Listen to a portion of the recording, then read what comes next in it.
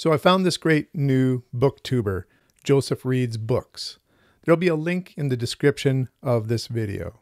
And I was particularly taken by one of his videos. It was titled, Why You Should Be Reading Older Science Fiction and Fantasy.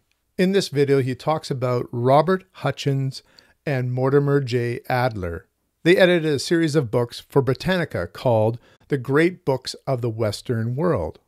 They wrote an introductory book to this collection, and it was called The Great Conversation.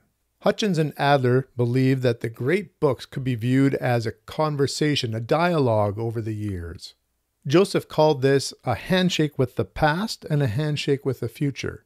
Adler says, what binds the authors together in an intellectual community is the great conversation in which they are engaged. In the works that come later in the sequence of years, we find authors listening to what their predecessors have had to say about this idea or that, this topic or that. They not only hearken to the thought of their predecessors, they also respond to it by commenting on it in a variety of ways. So our topic for discussion today is the great conversation in science fiction and fantasy.